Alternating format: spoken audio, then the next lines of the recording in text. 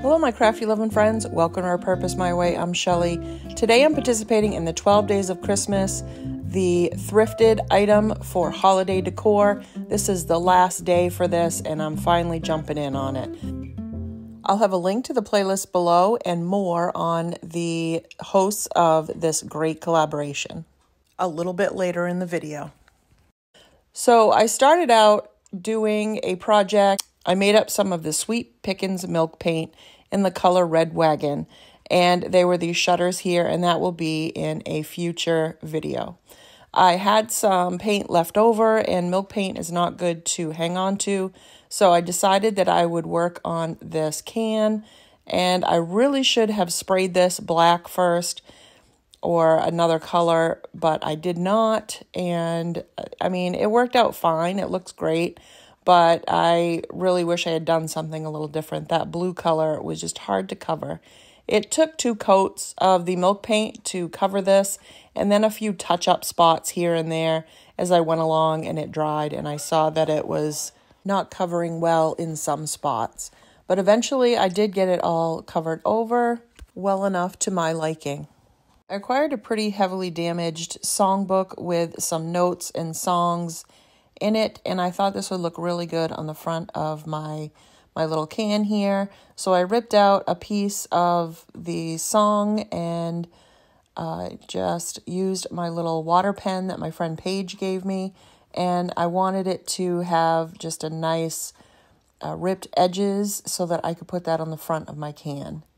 So I just used that. It's a little bit of water in there. I'll put a link down in the description if you're interested in one of these.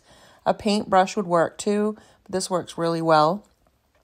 And I just go around where I want to rip it, and then the water just does all the work for me. It softens it enough so that I can rip around the piece that I want.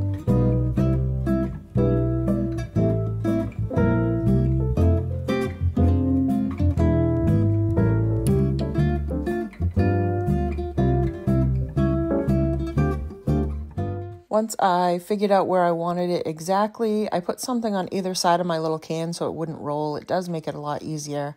And I just took my Mod Podge and I'm putting it in the spot on the very front that I want to add my music notes. So I'm going to cover the whole can with Mod Podge to seal it. But for right now, I'm doing just this section so that I can get the music piece down. And here I'm just measuring how big I need to make my area for my Mod Podge. Doesn't really matter again because I'm going to be doing the whole piece. But I just want to get this down so it will dry because I have a transfer that I want to put over the top of it. And I want to make sure that transfer will stick. And I feel like if the Mod Podge is still wet underneath there, it won't stick very well. So now I'm just going to add my little my music notes. I had to stand up to make sure that I was getting it on there straight, and just rubbing it down.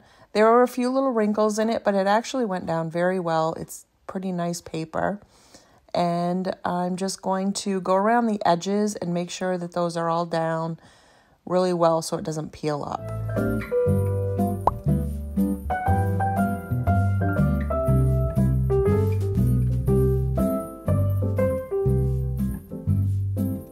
Once I got the edges of the paper down and got it so that it will start drying, I started to go over the rest of the can with my Mod Podge. And this is just to seal it all in. Milk paint scratches off pretty easily, and the underneath paint on this was almost like a milk paint itself, so I wanted to make sure that it stayed on there really well. I like this look. It actually was a little tiny bit shiny, and once I was done and it dried, and I really kind of like the look on it for a little Christmas themed tin.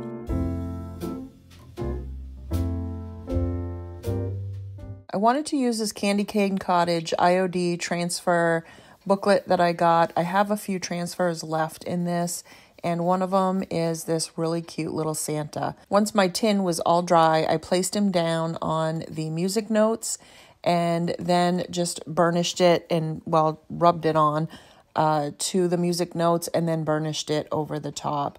I think this looks really cute, and all the colors seem to work really well together. I really like how this came out. I like the layered look, and I like the little bit of shininess for this little tin.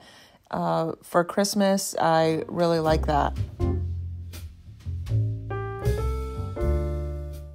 Now, because I want this to have an old, aged look, I'm going to use a little bit of my antique wax and a dampened cloth, and I'm just going to go around the edges to see if I can darken them up and make them look a little more aged.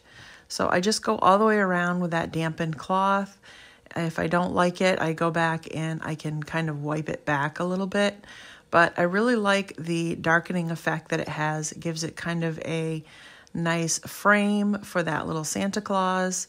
And before I seal it, I like to do that, and then I'll seal over the whole thing with more Mod Podge.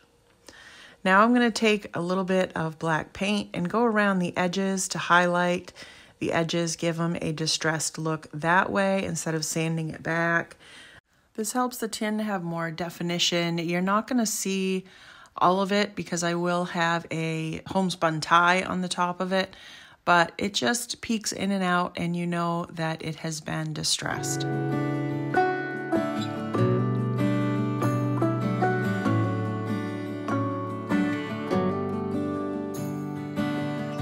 So while I had the black paint out, I decided I didn't have enough distressing on my label, evidently, and I wanted to add a little bit of black with my damp paper towel, and then I just wipe it back, and that just gives it a little more of an aged look.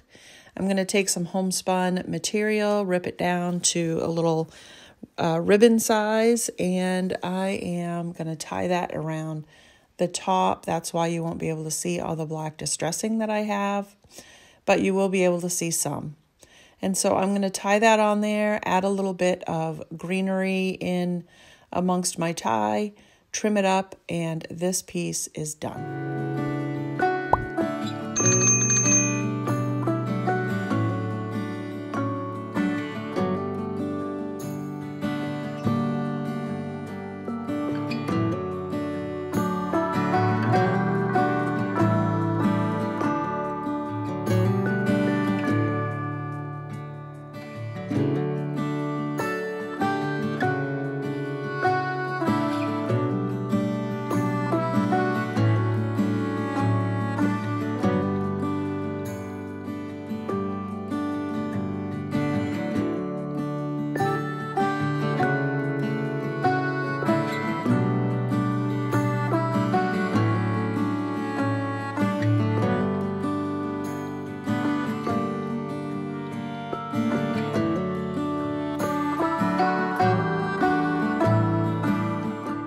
So we're not going to do any changes to this cute little treasure box. It's wide open. It's just got all these little squiggles and things, and I thought it would be great just to decorate for Christmas. And then, of course, you could change it out for the seasons, the holidays. It doesn't have to be just for Christmas. I was going to paint it black, but changed my mind and decided that I would try and resell it the way it is. Just decorate it a little bit, and then, somebody else can change it if they want to. If it doesn't sell, I'll bring it home, paint it black, make it up primitive, and I'm sure it would sell. But so I tried these big red berries in there, and I just did not like it. And I searched around to find something else, and I had this pitberry ring that I just love these. And this has the star on it. I think this was thrifted too. So I added some greenery into my little treasure chest here, and then my pitberry ring, and then a battery-operated candle. Now, of course, you could grubby this up and make it more primitive if you wanted to. This is just to show you something that I'm going to do up for my booth. So these are little cedar sprigs that I take off a little tree that I got from Temu. I got a 2-pack, and I've been pulling one of them apart because they're really easy to take apart, and it adds a lot to my greenery and changes it up with a different color, a different texture. And so I think it adds quite a bit to a vignette or whatever you're going to use it in. So I added some pine cones, of course, and I'm going to add this tie on the top of it. And then, simple as that, this piece is done for a nice display for your Christmas decor.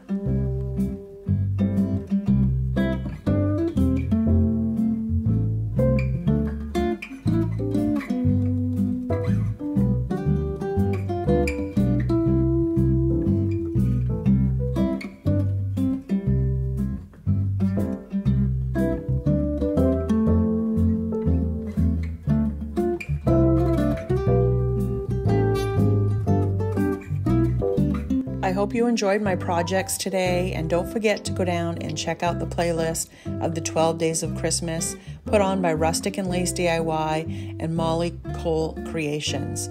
Those are our two hosts for this wonderful collaboration. So don't forget to like, share, and subscribe if you haven't already, and have a great day.